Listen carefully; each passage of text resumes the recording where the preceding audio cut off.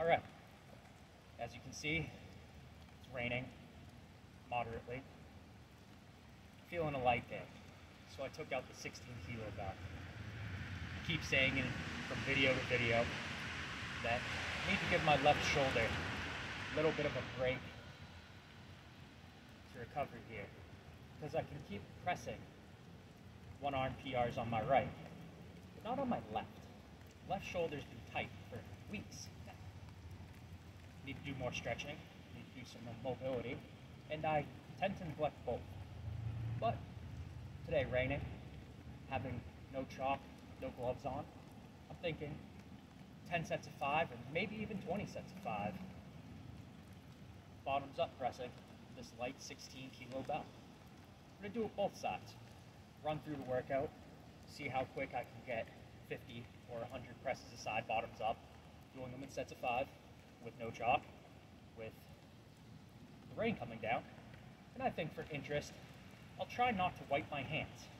From this point on, none of that, and keep my hands out, not in the pocket, because that would be a way to wipe them off with all the liquid too. Seems kind of silly.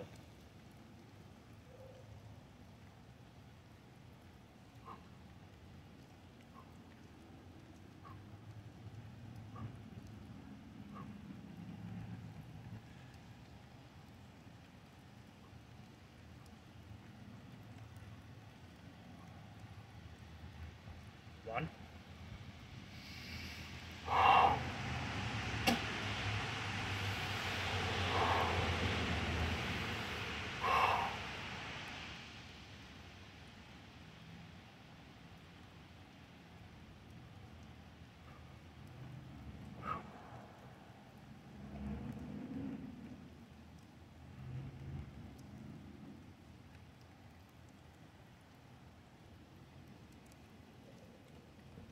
Two.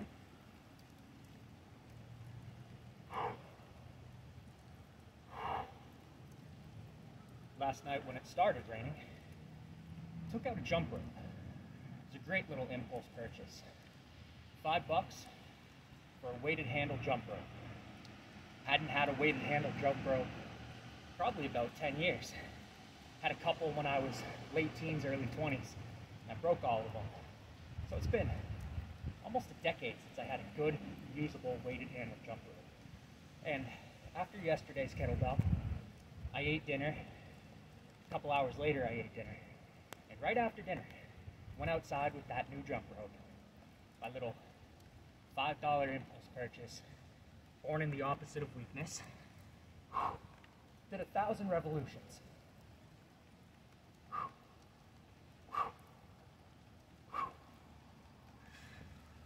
Get a good amount of upper back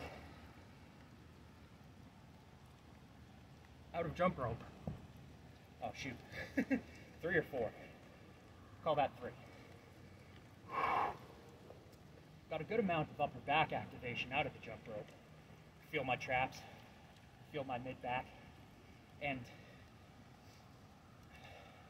1950s bodybuilding writings always talked of rib cage expansion.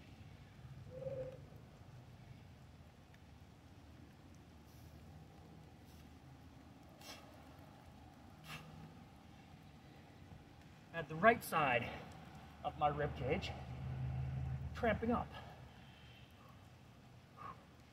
When I was about 700, 750 skips in. Call that 4. It's an interesting combination that I've got going in training stimulus. I do overhead kettlebell every day. I do burpees some of the time. And now that I have a jump rope, I have the joy of going in the street, dodging cars as I skip rope. And all 3 of these things, rib cage cramps, upper back activation, all 3 of these things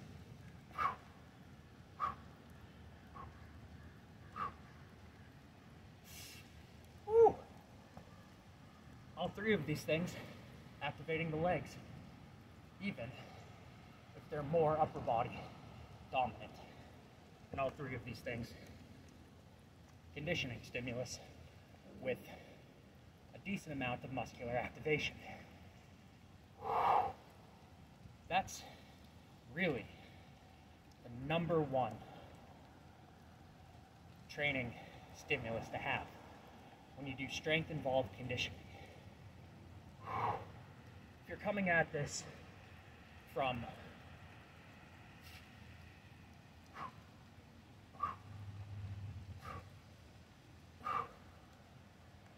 a skinny fat beginner's perspective, yeah, you don't need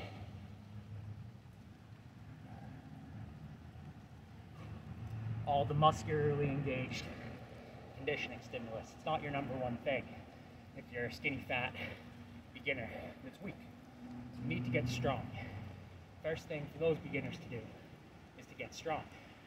Functional movement patterns and then strong. But when you're already big and strong, the endomorph has plenty of body strength.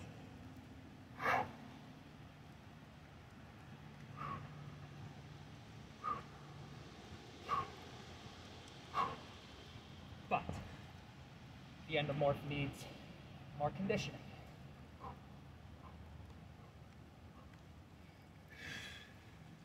That's where the kettlebell, the burpees, and the jump rope come in. You're still activating your musculature.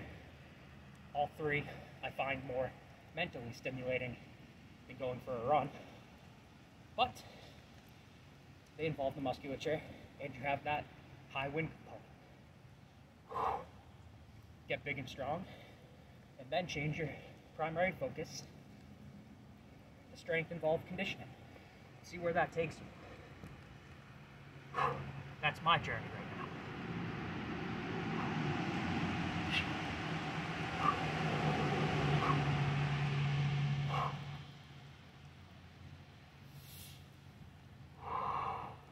I've got the power!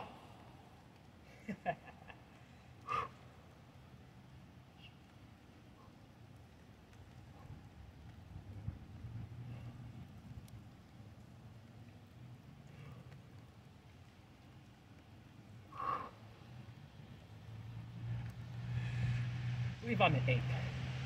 Someone in the comments could correct me. Maybe it's 9. Maybe it's 7. But I believe I've done 8 here.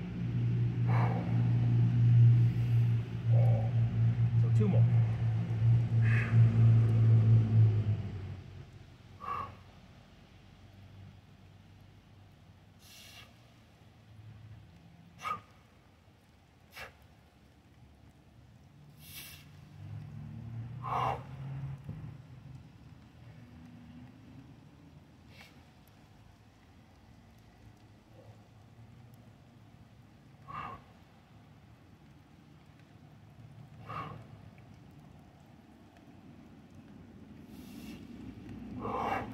And 1 more.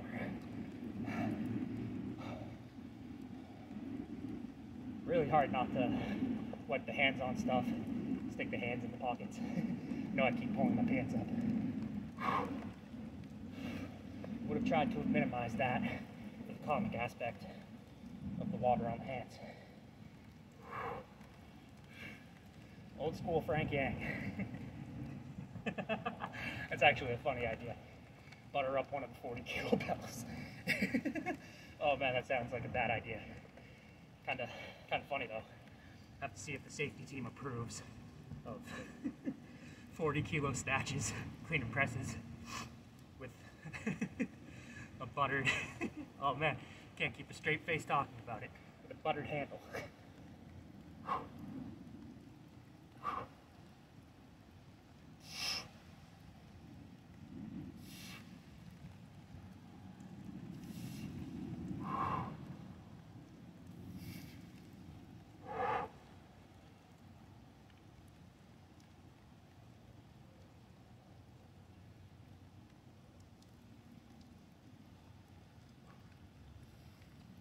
Now that was the final press I'm doing here. I just got a wonderful, awful idea.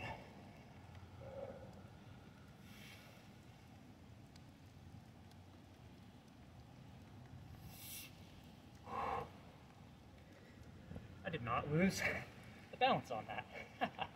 All right. This was day 138. Overhead press every day. I'll see you tomorrow.